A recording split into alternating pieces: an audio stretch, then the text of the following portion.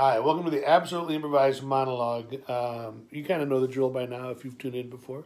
Somebody gave me a word, it'll be down here somewhere. And I have one take, one shot, one monologue based on that one word. Um, we are getting closer to realizing some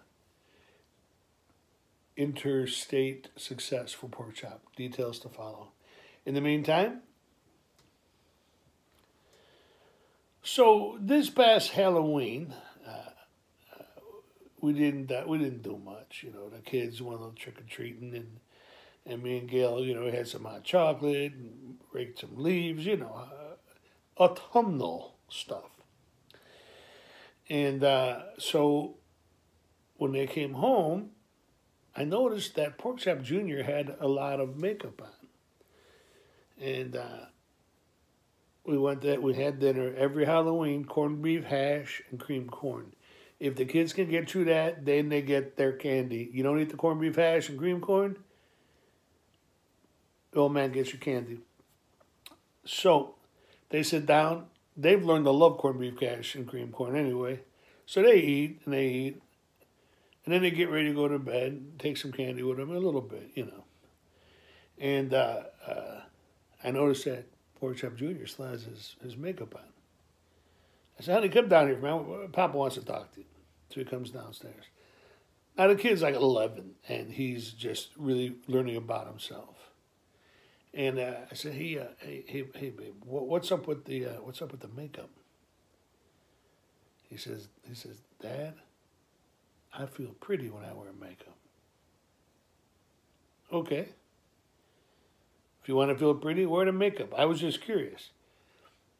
He says, I feel like I want to wear makeup all the time. I said, that might be a bit weird. He says, I thought you might say that. And he went to bed.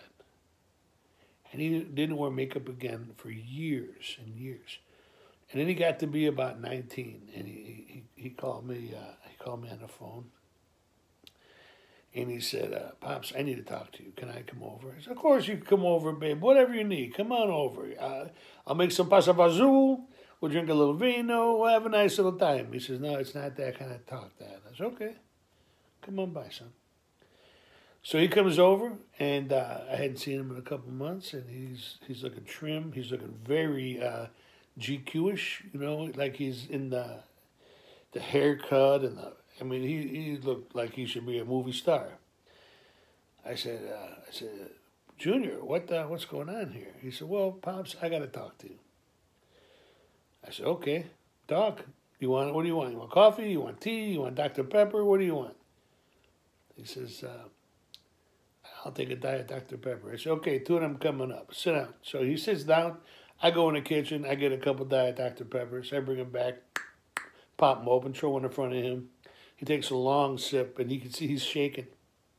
He's shaking. I'm like, what did my boy do? Am I going to have to buy a lawyer or a gun? What the hell's going on here? He says, Dad, I got to tell you something. I said, okay, Junior, what is it? He says, I'm gay. I said, that's great. I'm really happy all the time, too. It's your mother. She makes me happy. What makes you happy? He says, no, Dad, I'm gay. I said, what does gay mean? He said, Pops, I'm a homosexual.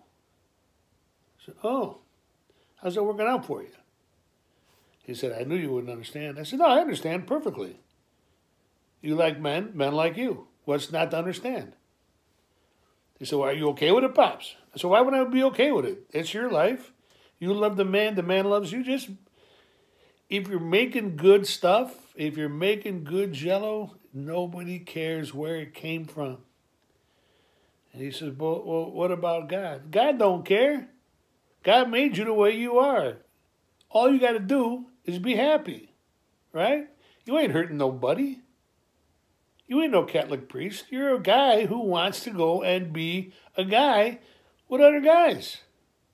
Absolutely fine. Well, what's the catch, Pops? He kind of gives me the stink eye. What's the catch? There's no catch. There's no catch at all. If my parents taught me something and I taught you something, love is unconditional all the time. Go be in love, man. It's okay. It's okay. I'm glad you were honest with me and you told me, because that shows your love for me and respect for me. So, to put a fine point on this, you like boys, boys like you, I like you, everybody's happy, nobody should be ashamed or embarrassed or worried. End of story. As long as the boys you're with aren't Green Bay Packer fans, we'll be absolutely, without a doubt, fine.